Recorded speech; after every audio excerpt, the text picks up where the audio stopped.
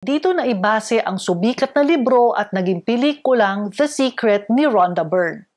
Ang hindi naintindihan na marami na hindi mapapakinabangan ang full potential nito kung hindi isasalang-alang ang ilang pang mga laws of the universe. Narinig mo na ba ang laws of the universe? In this video, I will share with you ang 12 laws of the universe, paano ito nagiging konektado sa isa't isa, at paano mo ito gagamitin to your advantage.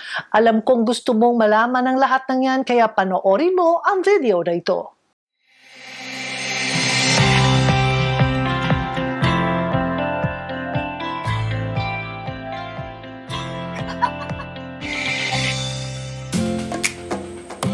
Hi beautiful people! Ako po si Miss P, Princess Javier Castro, isa pong broadcast media practitioner creating videos to help you live a great life filled with happiness, love, and success. Kung bago ka sa channel na ito, please consider subscribing. Pindutin mo na rin yung all para updated ka sa mga videos na ina-upload ko.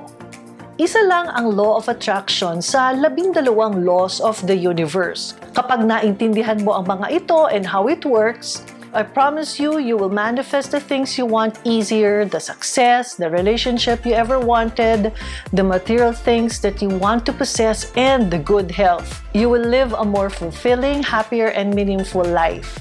Feeling mo ba na parang walang direksyon ng buhay mo? Yung confused ka sa mga purpose mo o kaya naman parang walang nangyayari sa lahat ng mga plano mo? Marahil dahil hindi mo alam ang mga laws na ito, how this operates, and how these influence your life. Everything is energy, and that's all that is to it. Match the frequency of the reality that you want, and you can get that reality. It can be no other way. This is not philosophy, this is physics. At hindi ako nagsabi niyan. Ang nagsabi niyan ay si Albert Einstein. In other words, lahat ng nasa paligid mo, nakikita mo man o hindi, lahat energy. Mula sa pinakamaliit na bagay, mas maliit pa sa butil ng buhangin, hanggang sa kasing laki ng araw, lahat yan energy. At lahat yan ay nagva-vibrate.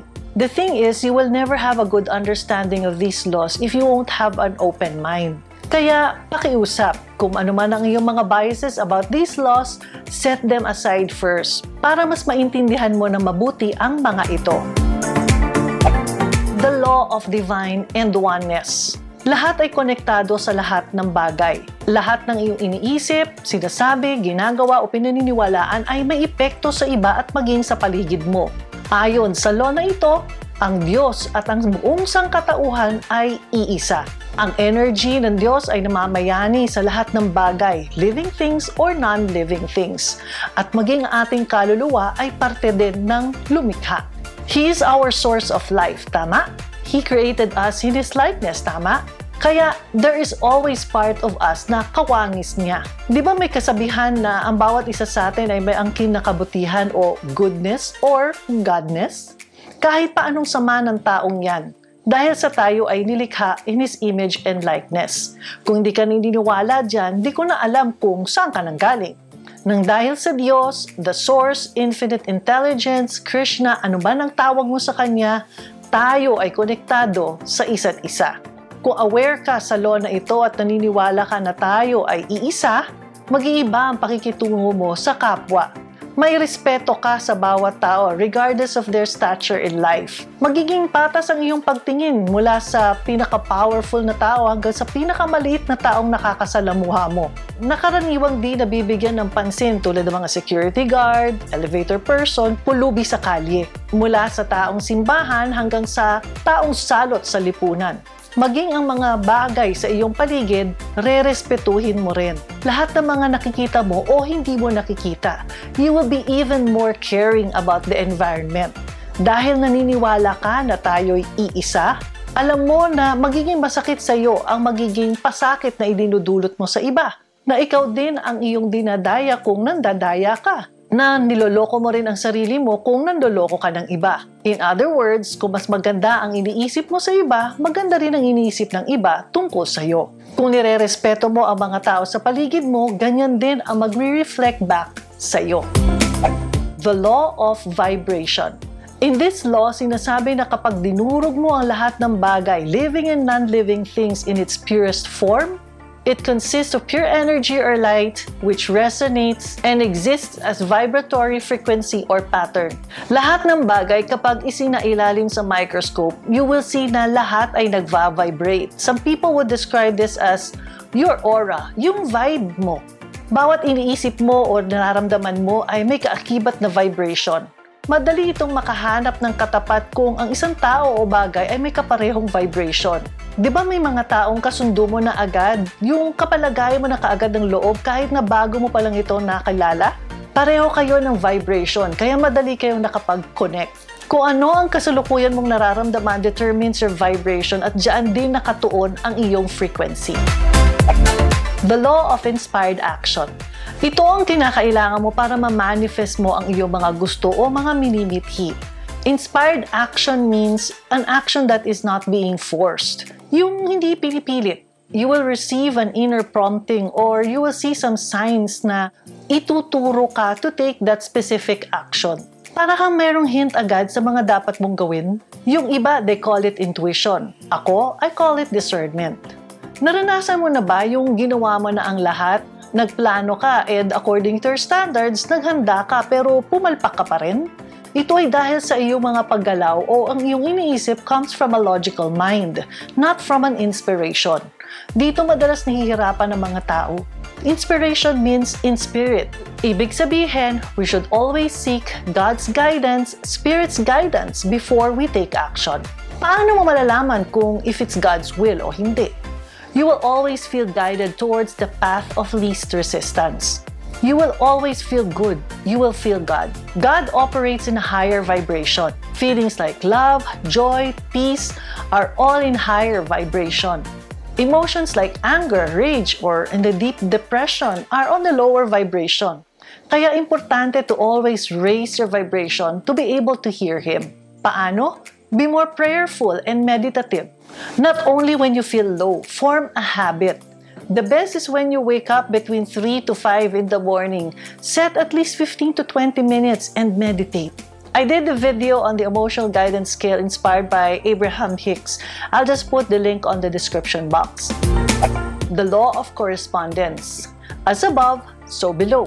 As within, so without. In simple terms, kung ano ang iyong iniisip o nararamdaman, siya rin ang nai-experience mo in reality. Magiging obvious yan sa mga bagay o lugar o tao na mga nakakasalamuha mo. If you're thinking hate, hate is what being corresponded to you externally. In other words, kung hate ang energy mo, the universe corresponds in the same energy. You will get back the same hate to a person, object, places, or circumstance. Your external life and surroundings are reflections of what you're thinking and feeling. Kung ang iniisip mo ay love, peace, and harmony, magiging obvious yan sa paligid mo. Kapag ang tao ay may dinaramdam, madali mo ito makita. Kahit pa ipinapakita niya na siya'y masaya, di ba? At ang taong masaya hindi makakapagpanggap na masungit o galit. Ito ang isa sa mga dahilan kung bakit mahirap makapag-manifest. We are sometimes in denial with our true, genuine thoughts and feelings. The law of cause and effect. Every action has an equal and opposite reaction. Ang tawag ng iba dito ay karma. The loss of all laws, sabi nga ni Ralph Waldo Emerson. Lahat ng iyong mga iniisip, ginagawa at sinasabi ay babalik sa iyo. Bilog ang mundo, ika nga. What comes around, goes around. By the way, if you like this video so far, please give me a thumbs up. I would truly appreciate it. The law of compensation. You get what you give. Your compensation depends on your contribution. Di maaaring makatanggap ng malaking reward ang wala namang na-contribute. Kung sa law of cause and effect ensures that your thought and actions return to you, sa law of compensation ensures the quantity and quality of those returns. The law of attraction, the most common of all laws. Dito na ibase ang sumikat na libro at naging pelikulang The Secret ni Rhonda Byrne.